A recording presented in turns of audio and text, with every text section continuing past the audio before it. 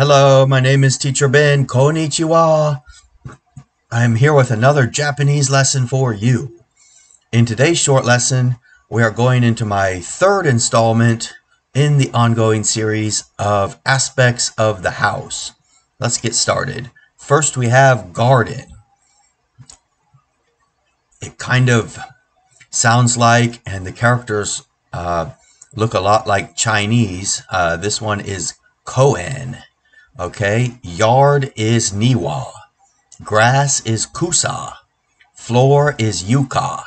Carpet is a cognate, kapeto. Roof is yane. Ceiling is another cognate, shiringu. Okay, and remember roof was yane, so we have attic is going to be yane ura heya. Okay, then we have stairs. Stairs are kaidan. And last but not least, we have picture. Picture is shashin. Okay, so those are some of the more common aspects of the house in Japan and around the world. Stay tuned for more short lessons in the future. Much longer lessons will be coming soon. To stay up to date on these and get notified when the longer videos will be posted, please like and smash that subscribe button.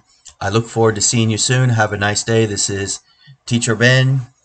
Itekimasu.